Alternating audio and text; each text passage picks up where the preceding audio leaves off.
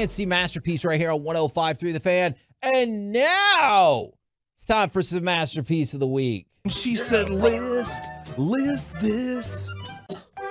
Hey, before we get to this real quick, dear. I did want to say this, Kevin. I don't think you said this part. This is my favorite part of the Garrett Mitchell story. His wife, did you see what she tweeted back? Oh, no, what did she say? She tweeted back, he won't say that to my face. Oh, a stadium full of people, yes. One-on-one, no chance. Somebody on the fan text said that. I remember seeing that, and I showed Adrian. She thought it was hilarious. That is amazing. Because we love each other. Gross. I say that's... You say love is gross? Oh, I say that too. Sometimes Jess will be like, because we're in love, and I'll be like, gross. She's right. You married her. I know, and I adore her and love her, which is gross. You get it. You see what I'm saying, you right? Still a third grader? I say stuff like that about myself all the time, too.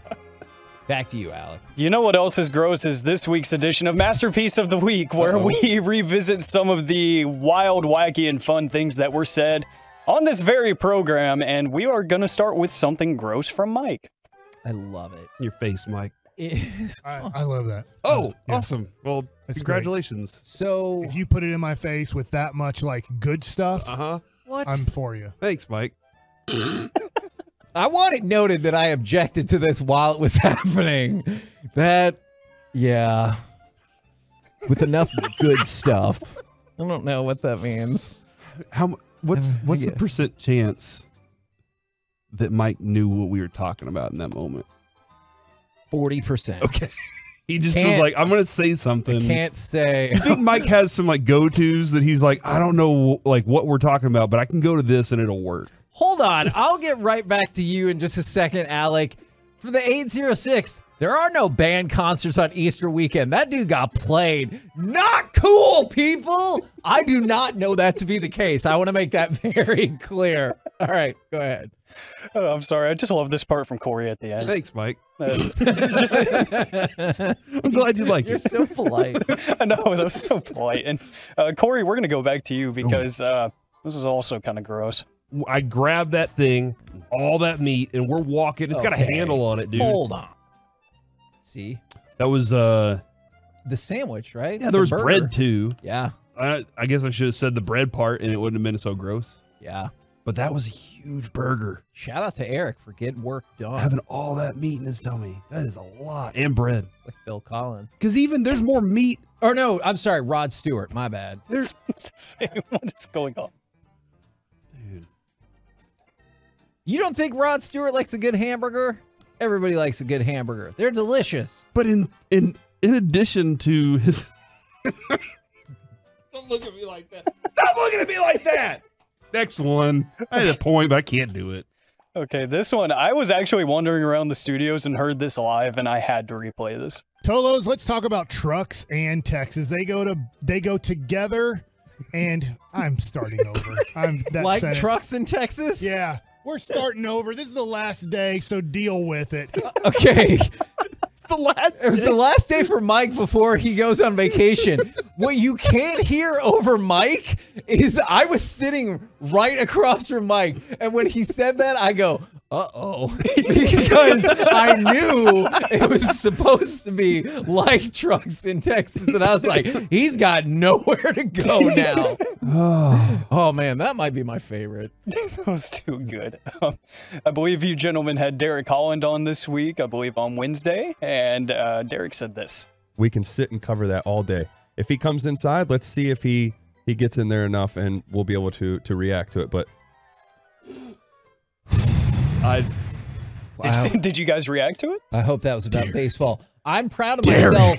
I thought about that when it happened, only in a baseball context, until Cory told me what he said, and I was like, oh dear, that's not what you want. I can think about many things at one time. So when people are like, oh, you're so childish for giggling at that. I'm also an adult at times. Not all the time. I'll take your word for it. I'll take your word for it. This one kind of plays into the clip that I just played from Derek in a weird way, if you think about it. It's a totally different thing than giving it to me on a sheet of paper or seeing it on video. You think VHS is what he's talking about there? Because Gotta be. that was the beginning of it all for us. Let me tell you something real quick. You've never seen panic on a person's face until you saw the person come up to Blockbuster Video and they were like, hey, I think I might have dropped off the wrong tape. And it was a nondescript blank videotape in, you know, Talented Mr. Ripley or whatever it was, because you know that was a porn and maybe one that they made. And they were like, oh yeah, here you, oh, thank God. It was not the sigh of a person who just needed to not be charged that money. I broke my parents' VCR the first time I ever got a VHS. My buddy was like, hey, try this one out. And I get home and I'm like, all right, let's see what this is all about. This is awesome. And then, you know, you're like, hey, I want to rewind just a little bit, go check this out. And then you hit rewind and all of a sudden you're like, what's that sound? And then you pull the tape out. Yeah. And it's just everywhere. And you're like, what is happening? Okay. And then you're like, parents are going to be home soon. What do I do? Let me ask you this. Much like a cassette tape, like an audio cassette tape, did you think somehow you could roll it back up together? Because that's what I always thought. I was like, I could fix this. I don't know how. It's all bent up and everything. It's chewed. It's like, oh my gosh, this is bad. And then what do? You're like, to your friend, you're like, hey, here's that thing you let me borrow. And he's like, you ruined it. Well, you had to expect that was going to happen. I've got a couple more. Jared, also gross. And the way to combat that is to pound him inside. You back him off a little bit. You got to come up with better terms, guys. That's a great way to back him off. Did sports terms lean into sexuality, or was that just co-opted by childish people like us? Every time the Olympics is on, if you listen to like the swimming or whatever, man, it is an overdose of like innuendo. Just, I'm serious. When are the Olympics around? When's the next Olympics? Nobody knows. Nobody, see, nobody knows. I just like, when's the next Olympics coming around? I'm telling you, it is an overdose. Oh man, last one here. There's a lot going on here. This one, Willy Wonka references and stuff. I don't really know. And they're wheeling the purple girl around. So they took the purple girl to the squeezing room. Are you telling me? Squeeze all the juice out of her. That's my winner. That's a lawsuit. All right. You can't tell me that even if that girl is okay after the weird Oompa Loompa people squeeze everything out of her, you can't tell me that's not a lawsuit. That's 100% a lawsuit.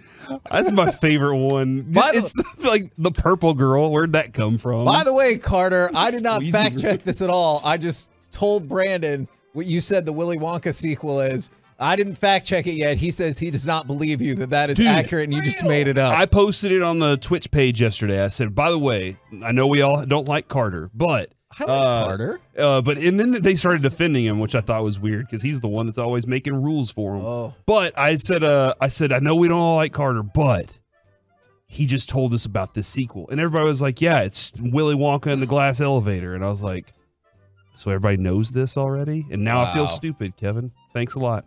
That is crazy. That's your vote? Play it again. I want to hear it. Okay. And they're wheeling the purple girl around. So they took the purple girl to the squeezing room. Are you telling me? Squeeze all the juice out of her. I don't. It sounds, and what's weird, like that's, I don't know. To the random person, that might sound like a odd conversation, right? Sure. But to us, that's completely normal. And if you were listening in the context of Willy Wonka, it probably made sense. I'm obviously going to vote for Mike in the commercial because I saw it play out. I saw the look in his face when he was like, oh no, this has all gone terribly wrong. I vote for Mike's commercial. I love the ending. We're starting over. This is the last day, so deal with it. Yeah, there's a fun fact about Mike. Mike thinks whatever his schedule is everybody's schedule. So it was the last day before he went on vacation. He's like, no, this show does not exist the next 2 days. All right, Alec, we have a tie. Oh, man. A position of power. I got to go with the Willy Wonka scene. Nice. There it is. That's the winner. I just love the inflection on the squeezing room. Play it again. And they're wheeling the purple girl around. So they took the purple girl to the squeezing room. Are you telling me? Squeeze all the juice out of her. It sounds like one of those VHS tapes you were just talking about. Oh my goodness. Now I understand why people kids listen are to out this of show. school today. My goodness. I understand why we're so good. I'm sorry. this person got mad because they're like, I thought yesterday was the worst broadcast. And I just said, worst. We're the KNC Masterpiece Spelled it worst, right like- here on 105.3 The Fan.